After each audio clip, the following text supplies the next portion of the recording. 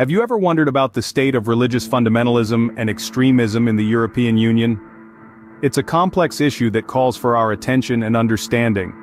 The rise in religious extremism is not just a threat to peace and security, but it also challenges the very values that the EU stands for: respect for human dignity and human rights, freedom, democracy, equality, and the rule of law. Religious extremism poses a significant challenge to the EU.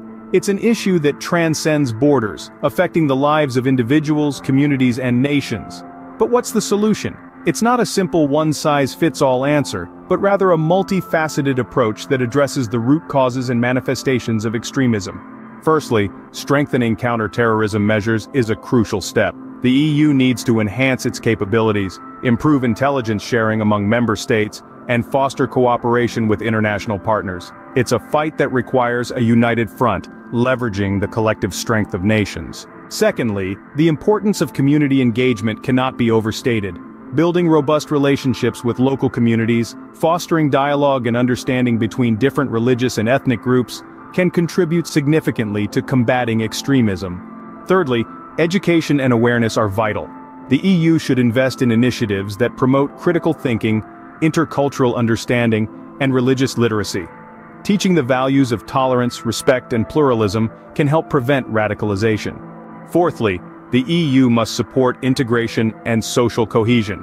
By fostering inclusive societies and providing equal opportunities for all, the risk of alienation and marginalization, which often contribute to radicalization, can be reduced. Fifthly, combating online radicalization is necessary. The internet can be a breeding ground for extremism. The EU should collaborate with tech companies to develop measures to identify and remove extremist content and promote digital literacy. Finally, enhancing international cooperation is essential. Given the global nature of religious extremism, the EU must strengthen its partnerships and engage in multilateral initiatives to tackle this issue.